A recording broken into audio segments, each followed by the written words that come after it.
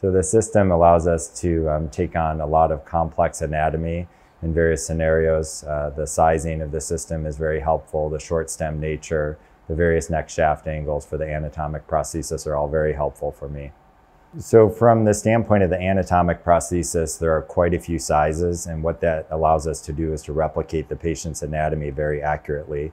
And our goal there is then to give them a shoulder that's much in the way their anatomic native anatomy was prior to the procedure. And in doing so, we try to maximize their motion, their comfort, and their function.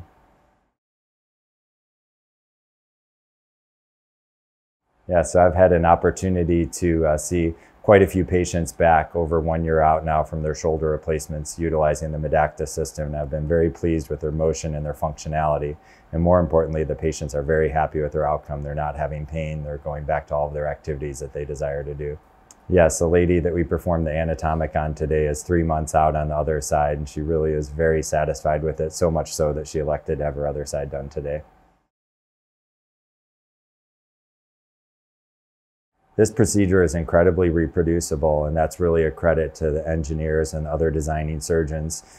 It's a system that's easy to use, easy to learn, and easy to adapt in the operating room, and I think that's one of the true pluses of this system.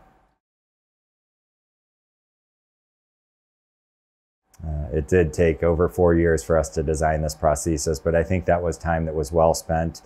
We really have come up with a system that's easy to use and really is functionally very good for our patients.